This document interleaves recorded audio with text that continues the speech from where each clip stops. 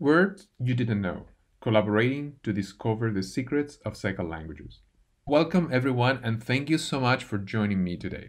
I would like to start this talk by acknowledging that to give a last lecture when one could easily have 30 years of a career ahead of oneself is a challenge. However, this has been a great opportunity to think about what I would like to share with others about what I have learned in my years of experience as a college professor and mentor, both in the classroom and in my research lab. Michigan's #1 professor for the year. So you should be very, Oh my very goodness. I realized that I'm the first Golden Apple recipient, both to receive news of the award via Zoom and also deliver their last lecture online. For this reason, I have taken advantage of the technology available to prepare a different type of talk that I hope you will enjoy wherever you are. I think that you already have an idea of the style that I'm trying to adopt in this talk. I want to start by thanking Emily McCann, Kyle Ribbock, and everyone else on the Golden Apple Award Committee for organizing this wonderful event. I can promise that for as long as I live, I will never forget the day I heard the news. I'm thrilled to receive this Golden Apple Award this year, and I also want to thank all my students, past and present, for giving me the opportunity to perform a job that I love and for allowing me to become part of their lives. I also want to thank my colleagues in Romance Languages and Literatures for the inspiring work that they all do. I wouldn't be here today without all the support and guidance that I received from all of you, staff, faculty, and grad students. Without your support, I wouldn't have been able to teach, run studies, do advising, participate in committees, or publish my research. Our job is a constant and systematic collaboration, and it is a pleasure to work with all of you. In these times, I miss all of you terribly, and I can't wait to celebrate this award when we can meet again safely. And for now, I would also like to thank the members of our Psycholinguistics reading group, organized through the Department of Psychology, for all the amazing feedback that you have given me all these years. You're a terrific crowd, and I truly enjoy our meetings. So let's get started. So how to start one's last lecture? While I was preparing this talk, I was thinking a lot about the many facets of this profession and how rewarding it is. Needless to say, there is a great deal of sacrifice, but my hope is that by the end of this talk, if you're thinking about becoming a teacher yourself, that you see what an awesome profession this is, how much you can learn and experience, and above all, how many lives you can impact and hopefully make better. While the main focus of this talk will center around words you didn't know, whether they're overlooked, new, or simply unknown to us personally, it will be incorporated into larger stories of mentorship, teaching, and collaboration. Let's start with the story of the Golden Apple Award. The origin is not very clear, but it has been said that children would give an apple to their teachers during the first day of class in September, which also corresponds to harvest time. It appears that this tradition started in Scandinavia in the 19th century and it expanded in the US during the Great Depression in the 1930s. Bringing other fruits and vegetables to the teacher seemed also a rather good idea to provide a gift from the harvest or even as an acceptable payment in kind from parents that were unable to afford the fees to pay for their children's education. When I first heard from the Golden Apple Committee, I was both thrilled and humbled. Over the years, I have been fortunate to meet other professors who have helped me to be better at my job as a teacher, researcher, and mentor, and I would like to say thank you. Of course, there were others, and their influence sparked something in me. When I began my teaching career, my mission became to pass on this legacy of mentorship to my students. Connecting with students and helping them achieve their goals is the best part of my job. However, I sometimes wonder if I'm actually making a difference, or if my courses are viewed as 3 more credits on the way to fulfilling the requirements of a degree. For me, this award is a confirmation that I am having a positive impact on their lives, and for that I am extremely grateful. Let's move on to the most practical side of this talk. This part may be useful to those interested in pursuing a career in teaching. By the end of his life, Leo Vygotsky introduced the idea that when a child engages in dialogue with someone more knowledgeable, they develop the ability to solve problems independently and realize certain tasks without help. Since then, this theoretical concept has been widely interpreted by educators such that there is only so much that we can do without help and much more that we can do with help.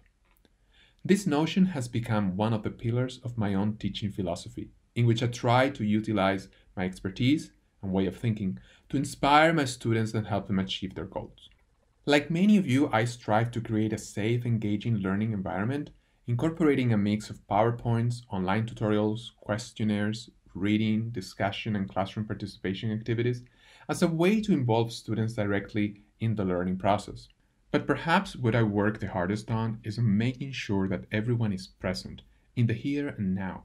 In my experience, students tend to engage best when they are aware that their teaching is subordinated to their learning process. This idea was put forward by Caleb Cateno, and I learned about him in Professor Diane Larson Freeman's class, a course that I attended during my first semester working here at Michigan.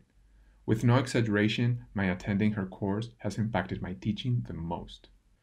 All of us, instructors and students, know how challenging it is to be present in any given class, and it is even harder in this new remote teaching environment. However, together we can do it. I believe, though, that the responsibility for this cannot only fall on the instructor, as everyone involved needs to make an additional effort to guarantee success. Let me offer a few examples. How do I subordinate my teaching to the learning process of my students? Well, let me offer you some context. I was raised originally in Spain, and there, finishing the course syllabus was, and still is, the most important thing. With the standardized exams at the end of the high school years to attend college, I remember dreading the last few weeks of every term, where almost every day we would start a new topic with the hopes of catching up. I'm sure that many of you in the audience have experienced something similar. I think it's best to learn some things really well instead of speeding through many topics. Of course, the concern is time, but with the emergence of technology in the classroom, I believe that students do not need to spend too much time taking notes. Since I teach my classes in Spanish, which is the second language for most of my students, I think it's much more beneficial to interact with other classmates during group activities and engage with presentations and discussions.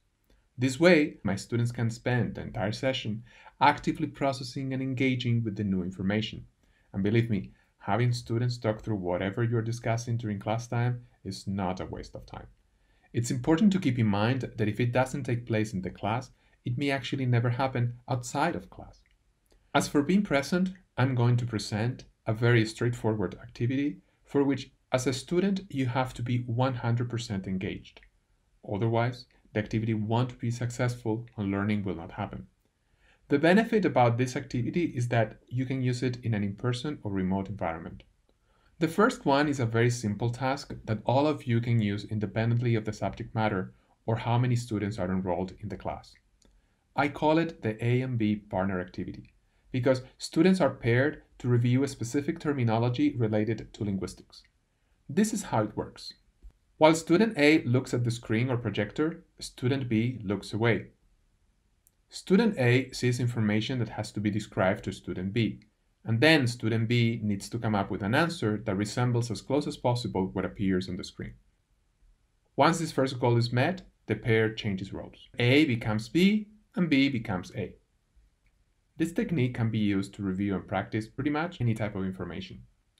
Another option is to use this technique to teach phonetics or specific aspects of pronunciation.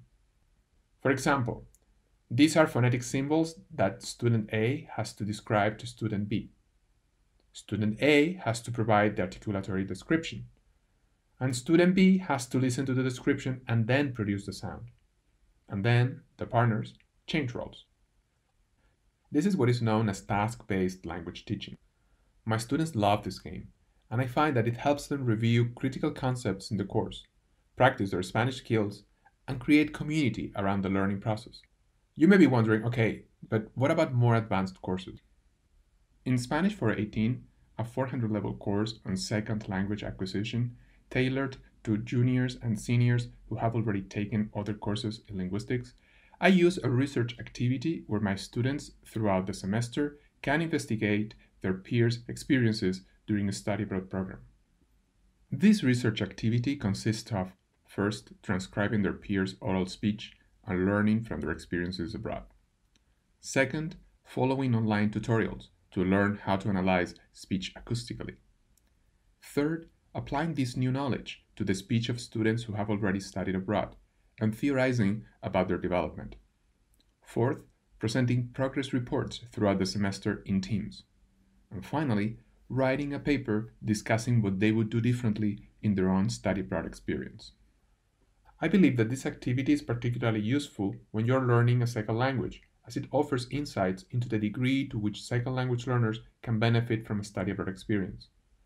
Although not everyone in the audience here is a linguist, I do think that this type of activity that allows our students to analyze their peers performing a similar activity can be extremely eye-opening. We could extrapolate this to a prospective interview at a graduate program or a big tech company. Incorporating these authentic experiences in our classes may be challenging the first time, but students themselves have a great sense of how to integrate feedback into their professional lives. So feel free to ask them. Now, since we were talking about study abroad, do you remember once upon a time when study abroad was one of the most looked forward to opportunities for students? Well, although I was looking for a moment of levity here, I have to say that although right now it's not on many students' radars, I am confident that there will be a time when these opportunities will be available for students again. In the meantime, I'm very sympathetic towards students that were not able to travel abroad or whose study abroad programs were cancelled during the pandemic. And I really wish that things could have been different for you. Okay, let's change gears and talk about what new teaching aids I have been developing to help my students.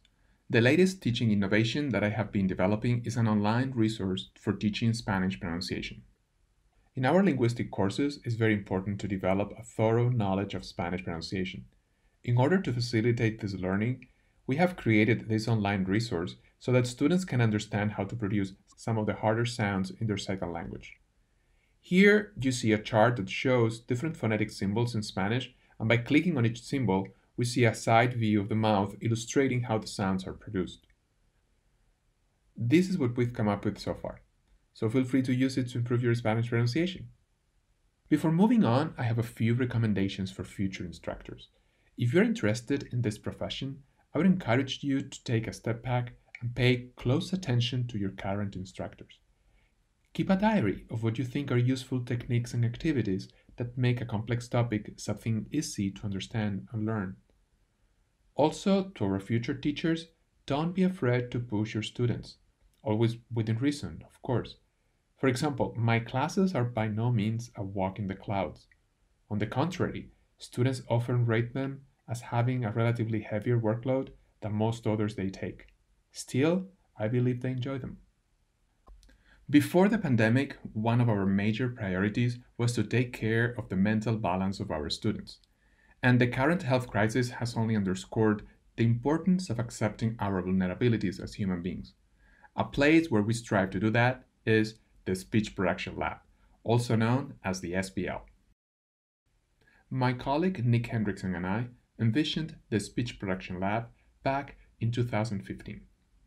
The underlying philosophy was to transform the lab from a single input environment to one where everyone, including myself, is encouraged to teach, be mentored, and become a mentor.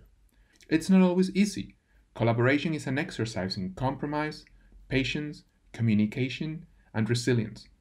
However, I found that the work accomplished with collaboration is many times more diverse, productive, and creative than what I could have done on my own. Pre-COVID, Nick and I would host a weekly in-person meeting with RAs to discuss the research process. Although I make sure to connect with my students in the classroom, most of my mentoring actually occurs in this research environment.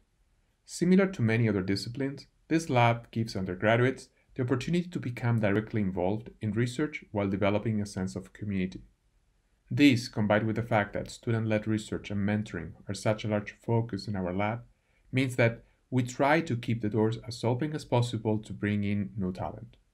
Our students all have different origin stories for how they came to work in the lab. Many undergraduate students find us through Europe, Introduction to Linguistics courses, and independent study and upper level courses. The last route is through word of mouth, where new students are brought in by friends who work in the lab. I'm really happy whenever this happens, as it shows that our students enjoy working here and want their friends to be able to experience our collaborative environment as well. Just so that you can get a sense of what we do, here you can see some of the research areas that we're working on. Right now, we're working on Andalusian Spanish, Afrikaans Spanish bilingualism in Patagonia, Spanish prosody, second language fluency and study abroad, second language psycholinguistics, second language captioning, and also on our public scholarship. There is a big connection between the research that we do in our lab and the courses that we offer. We're very fortunate to have great colleagues in Romance, languages, and literatures who teach alongside us.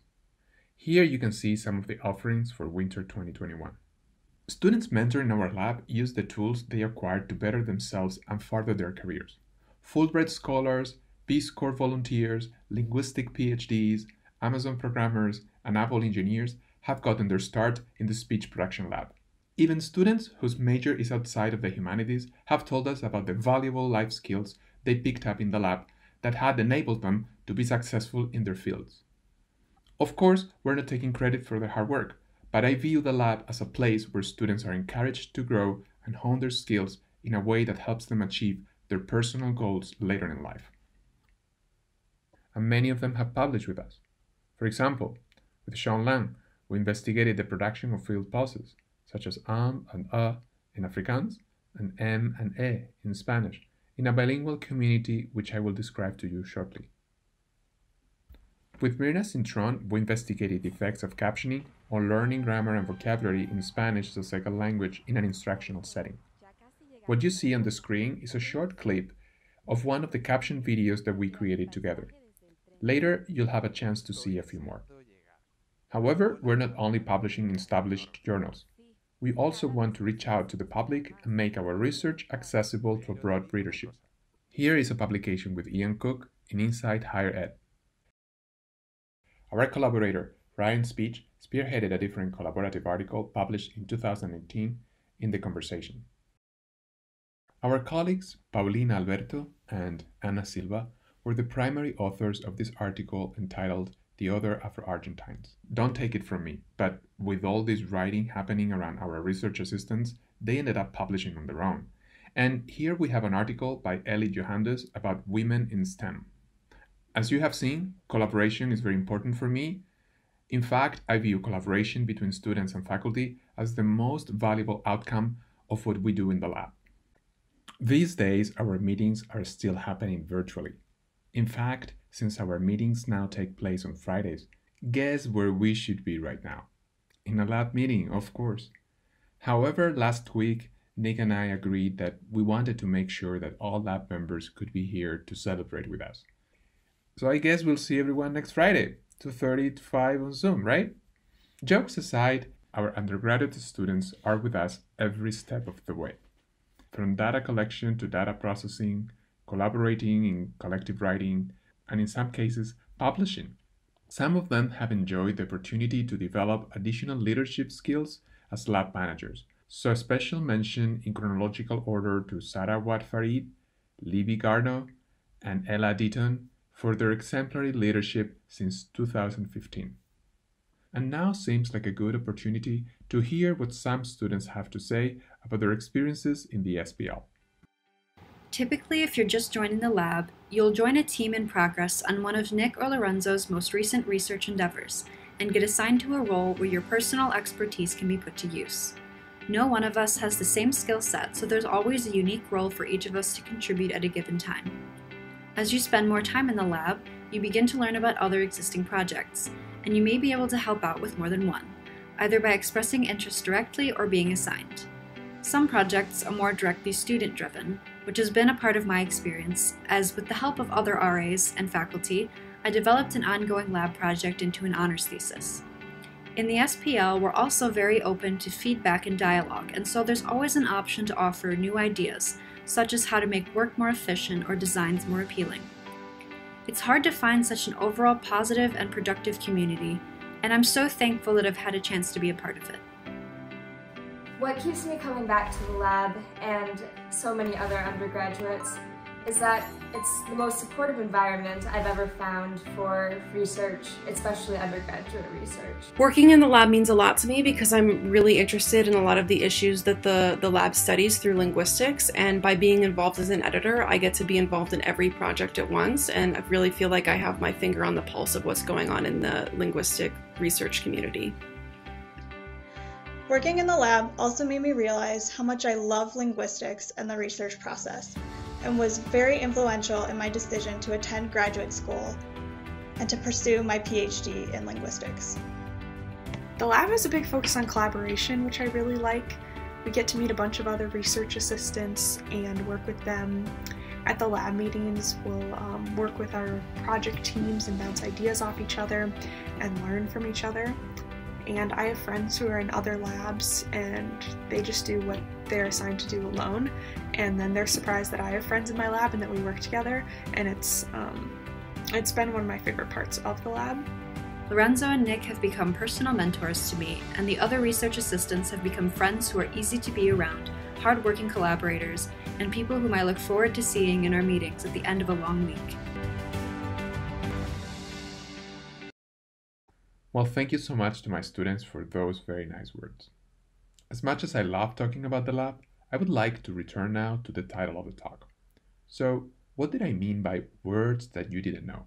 Without words, there is no way to communicate ideas between speakers. Today, I want to teach you about words that you might not know. These words can include everything from small utterances that we usually don't think of as words, to the creation of new words due to the pressures of advancing technology, to simply unknown vocabulary words.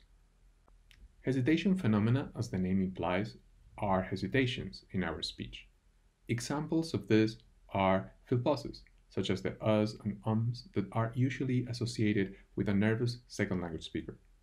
Even though they lack lexical meaning, or are surprisingly common. In fact, they make up 6 to 10% of our everyday speech. The most amazing characteristic about field pauses is their ubiquity, and every language uses them. The ones that you see on the screen come from Spanish. So call me, come over. And just let me know. Okay, sounds good. Field pauses also give us a glimpse into how our brains are processing language.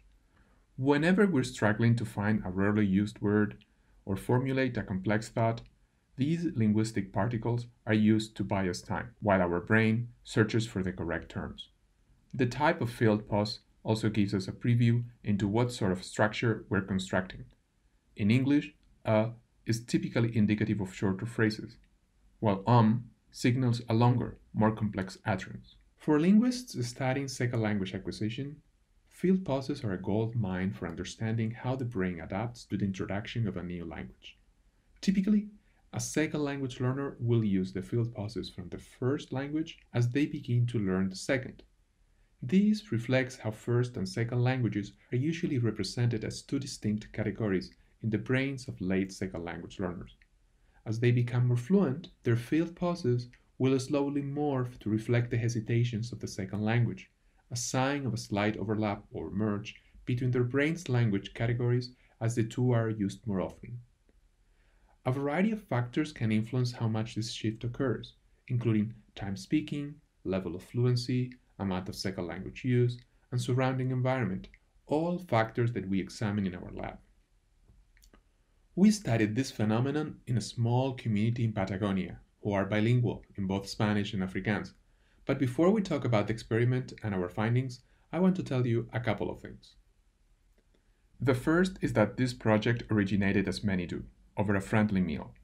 Our colleague Andres García, a theoretical and laboratory phonologist, was describing the Patagonian board community to Nick Hendrickson and me, who, as you already know, specialize in Spanish.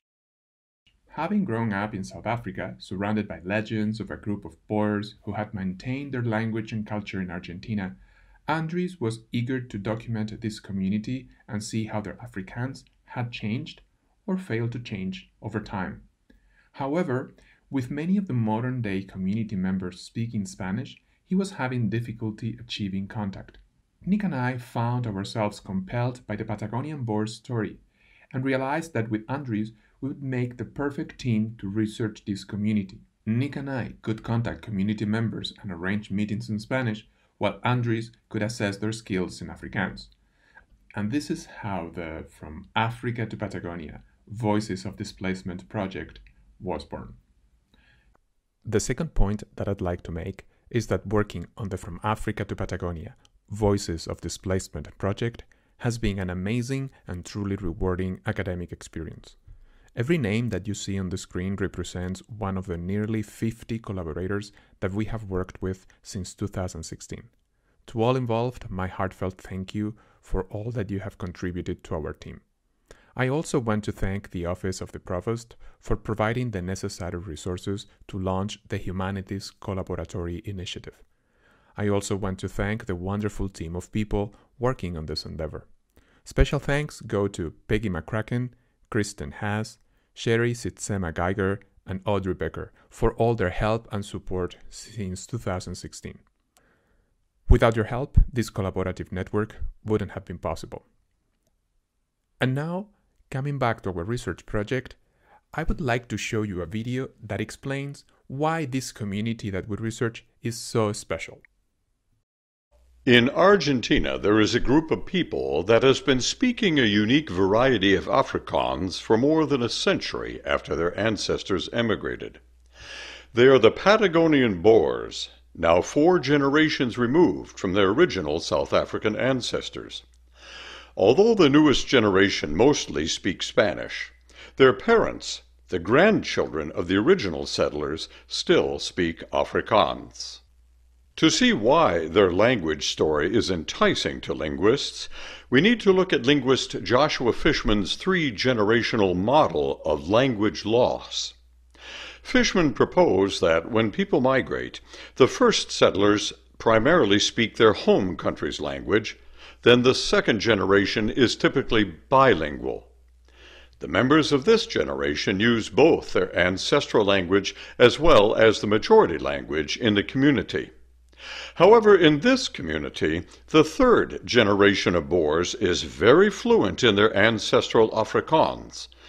So, what were the historical and social conditions that led to the Boers to be such an exception to linguistic law?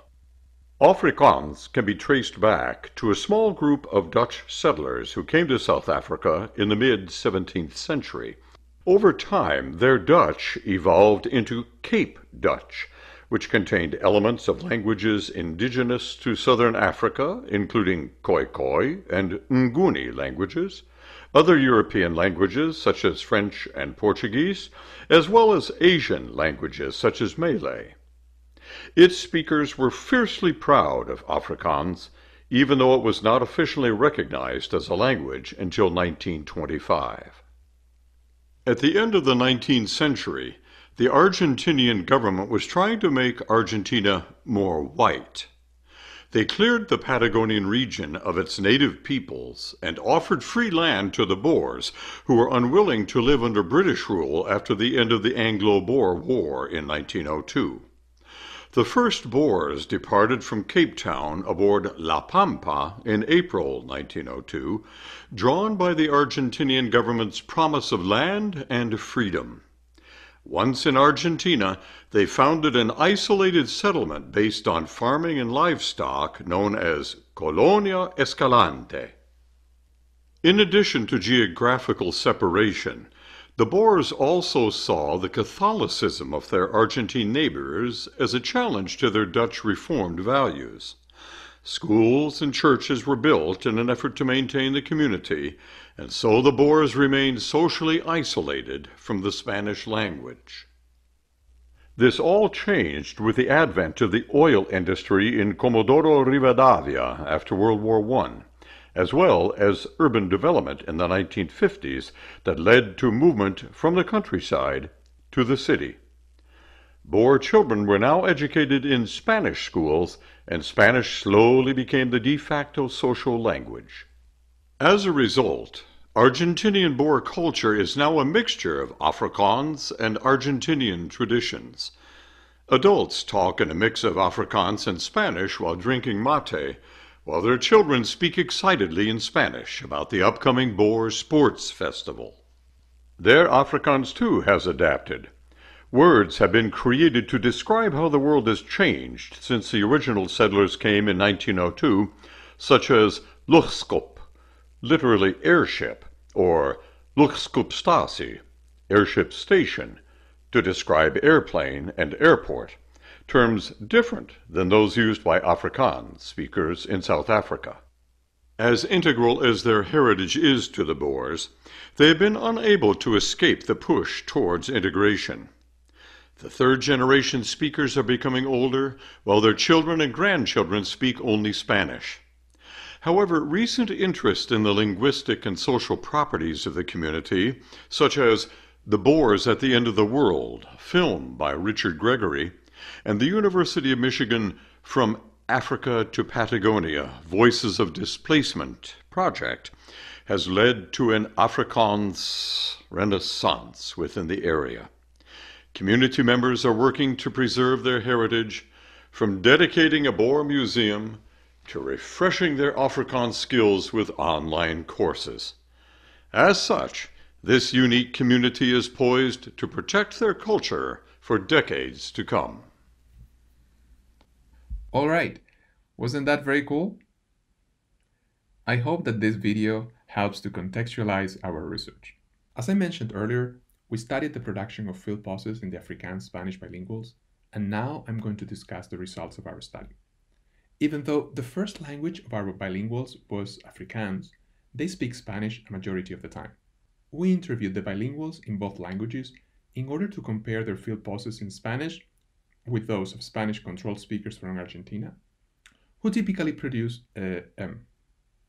Then, we also compared the bilinguals' field pauses in Afrikaans with those of Afrikaans-controlled speakers from South Africa, who typically produce an We found that the Patagonian Boers produced field pauses that were different from either Afrikaans or Spanish field pauses, but also intermediate between them.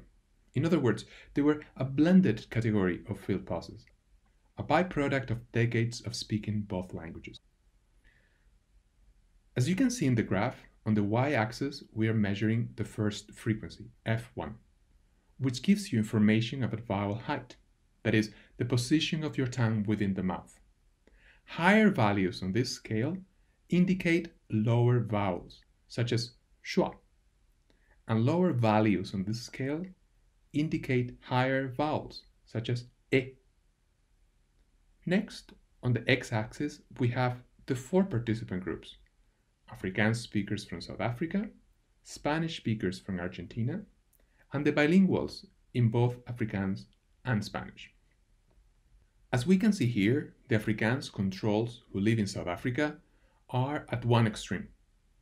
The Spanish controls who live in Argentina are at another extreme. And the bilinguals are in between both groups in each of their languages.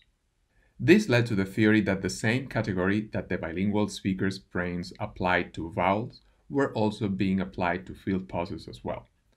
We called it our merged vowels in field pauses theory. The important takeaway from the study is that the pattern that bilinguals are producing in field pauses are the same that are documented for real words in bilingual speech. In other words, the bilinguals are treating the vowels in field pauses as they're treating the vowels of real words. I would like to encourage you to consider that in many respects, human beings use field pauses linguistically like real words. Perhaps this takeaway can persuade you to think of this as the first example of the words that you didn't know. These findings were published this year in a paper entitled "Field Pauses are Susceptible to Cross-Language Phonetic Influence, Evidence from Afrikaans-Spanish Bilinguals." The changes that our speech undergoes as we learn a second language are at the heart of the Speech Production Lab's research.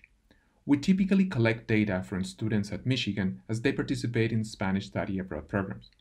As you can see in this animation, the pandemic had brought our data collection to a halt. However, there is opportunity to continue to analyze the data from previous years, which, to be perfectly honest, makes me feel a little bit like an archaeologist. For example, we've studied how the study abroad environment affects the amount of language spoken in connection to oral proficiency development. We have also designed new methods of tracking language use for learners who want to go abroad in the future. My newest instrument, known as the Daily Language Questionnaire, is an online tool specifically designed to be accessible to students and reflective of their time abroad. Using these questionnaires, we can better understand where and how students are using their second language the most, in order to develop a more effective learning environment in their home countries. The paper that you see on the screen was from our first version, and since then, we have been working on improving this instrument. This graph comes from an in-progress research project that is a follow-up to our first DLQ publication. We ran this study with one group of Spanish learners studying abroad in Spain.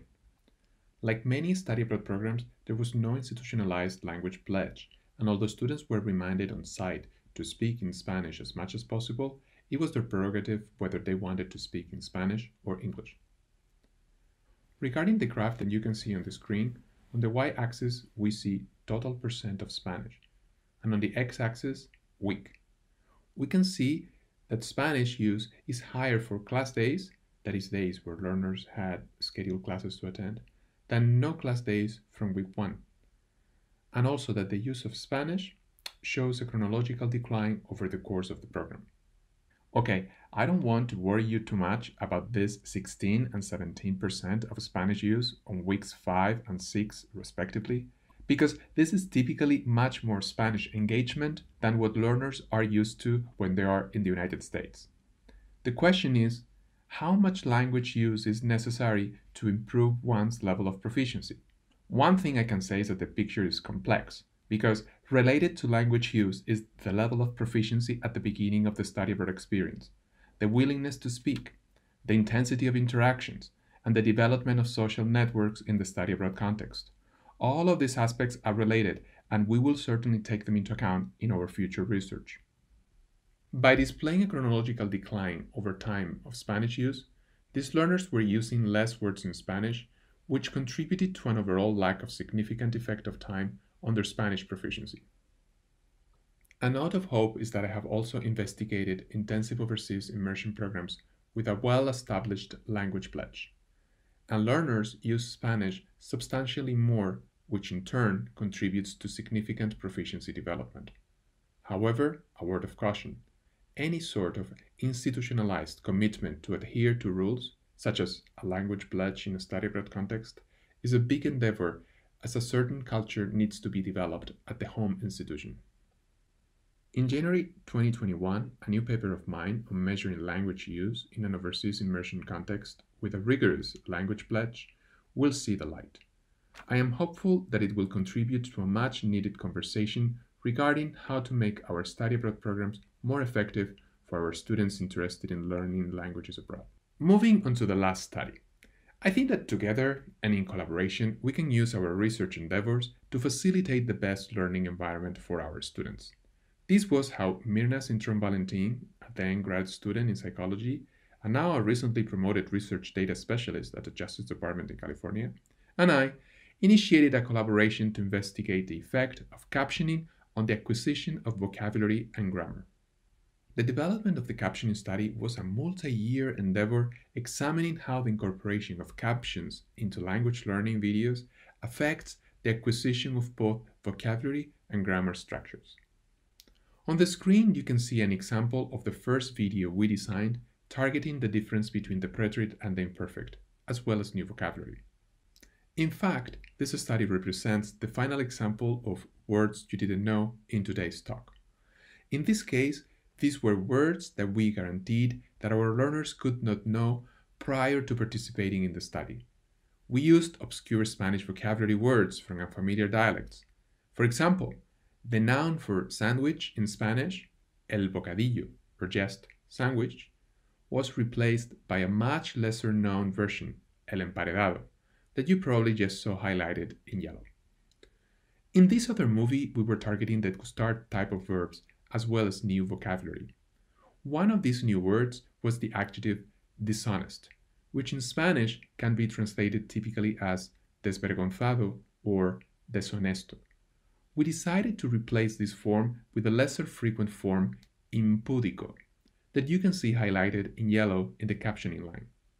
By providing students with words that were almost guaranteed to be unfamiliar to them, we could then test the effects of including these unfamiliar words in videos with and without enhanced captions. We found that enhanced captioning increased both recognition, interpreted as the ability to recall that a word had been used, and production, which we interpreted as the ability to give the words meaning. The following graph illustrates the effects of our captioning research. On the y-axis, you have accuracy from 0 to 100%, and on the x-axis, you have our 4 experimental conditions. Number 1 is our control group, where learners only watched videos with no captions included. Number 2 is lesson plus vocabulary caption, where learners watched a lesson focused on a grammatical point and afterwards watched a captioned video, where the captions included vocabulary enhancement. Number 3 is lesson plus grammar caption, where learners watched a lesson of a grammatical point and afterwards watched a captioned video, where the captions included grammar enhancement. And finally, number 4 is no lesson plus grammar caption, where learners were not provided with a grammar lesson, but only with a captioned video, where the captions included grammar enhancement. As you can see, in terms of accuracy, which was measured in terms of word recognition, the control group is barely above 50%, which is barely above chance. However, the other 3 experimental conditions led to gains in accuracy, with the second one, lesson plus vocabulary caption, showing a significant difference when compared with lesson plus grammar caption and no lesson plus grammar caption. The work that we're doing in the Speech Production Lab is leading to a better understanding of how language changes throughout the learning process, as well as the development of more efficient techniques to teach second languages. Okay, this concludes the research portion of our talk. But before we conclude, I think it would be useful to walk through a summary of some of the words that you might not have known prior to attending today's talk. Okay, let's list them out. First, today we have learned about the SPL, which now you know stands for Speech Production Lab. Second, you learned that in Patagonian Afrikaans, luchtskip means airplane. Third, you also learned that in Patagonian Afrikaans, luchtskipstasie means airport. Next, you learned that field pauses, such as and are considered words by some psychologists and linguists, and also that our research has shown that bilinguals do apply similar processes to the vowels in field pauses and the vowels in meaningful lexical words. Next, you have learned that DLQ stands for Daily Language Questionnaire, and that is a tool that we have created to keep fine-tuning our understanding of language use by study abroad learners, as well as its critical theoretical relationship with second language oral proficiency development. Finally, you have learned that in Spanish, emparedado means sandwich, and that impúdico means dishonest. You also saw that in carefully controlled experimental videos, caption enhancement can be very useful to acquire vocabulary in second language Spanish. If this were truly my last lecture, I would end it, as I have with many papers in the past, with a recommendation for the future. There is no denying that the times we currently live in are tumultuous. This past year, we have experienced natural disasters, racial injustice, and a global pandemic. Closer to home, one matter that is socially important for me is the overabundance of hostile architecture designed to make being homeless even more challenging. These problems are large and almost impossible to combat as individuals. However, here in the United States, we have a right by which we can make our collective desires known: voting. Undergraduates in my lab are extremely passionate about this topic. They have started a movement to encourage both other lab members and their peers to vote in the upcoming election. Please take their example and spread the word to not only exert your right to vote, but also encourage and help those that may feel incapable or intimidated to do so to also exert their right. Remember that the sky's the limit. Last thing that I'll say is that I hope to be here again next year to see who receives this very special and meaningful Golden Apple Award. Thank you so much, and make sure to join us after this talk for questions through the Zoom webinar. I'm looking forward to them.